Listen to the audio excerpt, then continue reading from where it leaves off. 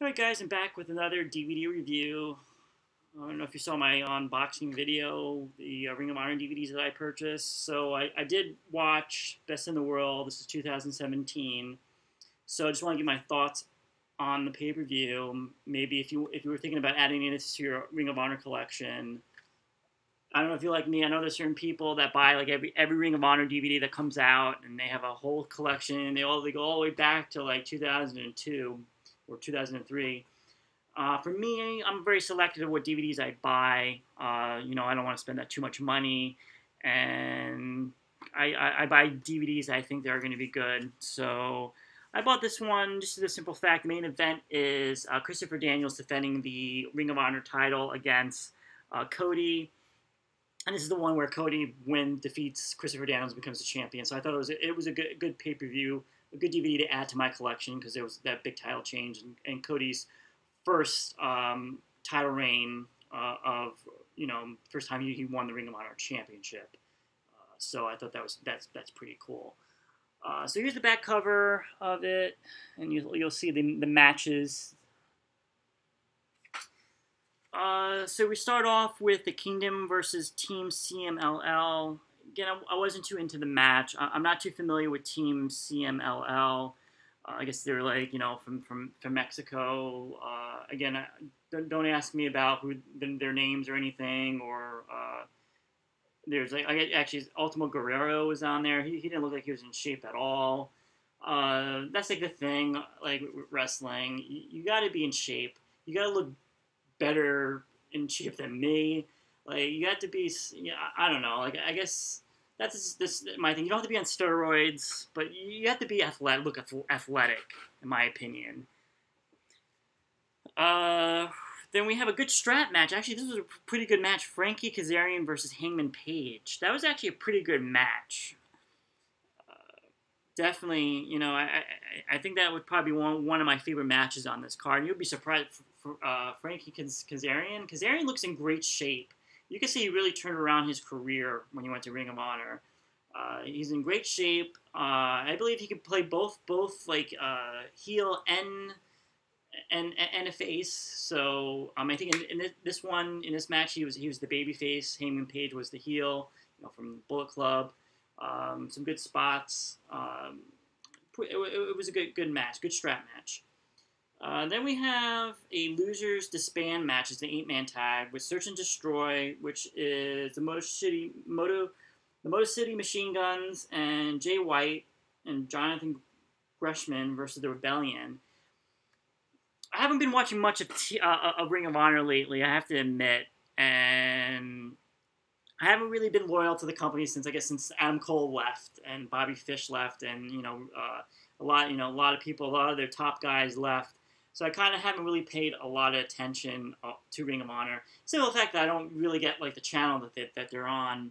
So basically, this is how I kind of follow through the DVDs and through the internet. So I'm not too familiar with the new wave of talent in Ring of Honor. So I know Jay White is now a big star in New Japan, and he's doing the Switchblade gimmick. So again, another match I wasn't really too into. Then we have Jay Lethal versus Silas Young. That was actually a good match. Silas Young, I think, is the last great heel. And I'm talking about you understand that there's certain heels that are when you're a heel, you want to be hated, you want to be booed. There's no good quality to you. You don't want to get cheered, nothing. But there are there are heels nowadays, and you could take an example, maybe the Bullet Club. I don't know if you can consider them a heel. I don't know what they are. Sometimes they're the heels, sometimes they're the baby faces. But now it's kind of like the cool heel where they still get cheered. Adam Cole might be an example of this, where he plays the heel, but he still gets cheered from the crowd. And and he does have that that interaction with the crowd, with the Adam Cole baby, and then the crowd responds to it. A heel doesn't play with the crowd and have that stuff like that in a traditional heel in wrestling. There's no good quality. You don't have this interaction with the fans. And I think Silas Young might be the last one kind of like that. Maybe Brock Lesnar. I'm not sure about that, but you could tell he just wants to portray that heel character. Then we have for the ROH 6-man tag team match for the championship, we have Bully Ray and the Briscoes versus Dalton Castle and the Boys. Probably one of my favorite matches on the card. You can tell how much Dalton Castle is really over with the crowd. We can see the kind of the turn on the Briscoes kind of turning heel and are against Bully Ray. It's weird because Bully Ray's a heel now. As wrestling, things change within days. There's a cool interaction between Dalton Castle and Bully Ray in the ring. They do a little comedy bit. The Briscoes kind of get mad at Bully Ray because he kind of costs them the match, and I think that leads to a feud later with them. And then but Bully is now a heel, I guess now. So I think that was like one of my favorite matches on there. Then we had the TV title match, Kushida versus Marty Scurll. Again, another good match. I think Marty Scurll is a future Ring of Honor champion. I think that he's going to be a big star with them. Young Bucks versus War Machine, horrible match. Did not like it. It actually turns into a triple threat match, I believe. Because the Best Friends they come out, and I think this is the one where they do that. Actually, don't quote me on that, but like the War Machine, which I watched this a couple weeks ago. The Young Bucks versus War Machine was not really a good match.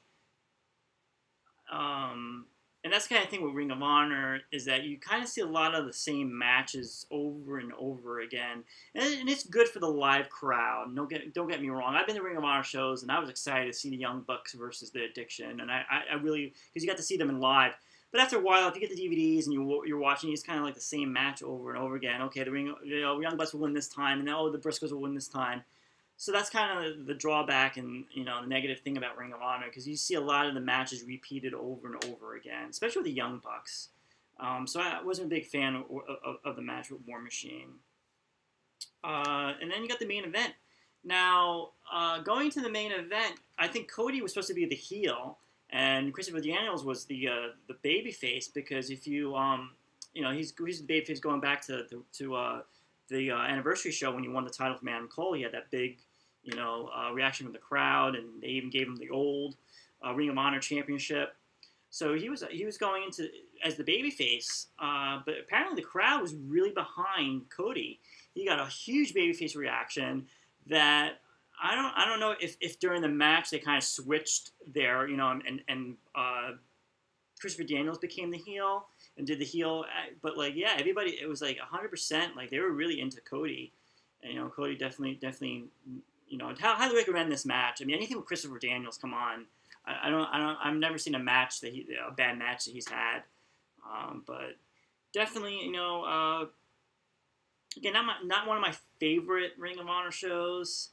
But again, for me, Best in the World is like one of the events I like to collect, because that's kind of like one of their big shows. So if you're like me, you want to like collect that, then you definitely should buy it. The commentators for the event are Ian. I forgot his last name, but I think his first name is Ian. He's got glasses, blonde hair, and Colt Cabana. They're the new, I guess, the commentating team going forward. I definitely miss Kevin Kelly and Steve Corino. Definitely miss their commentating. I think they were a good team. Steve Corino was the best.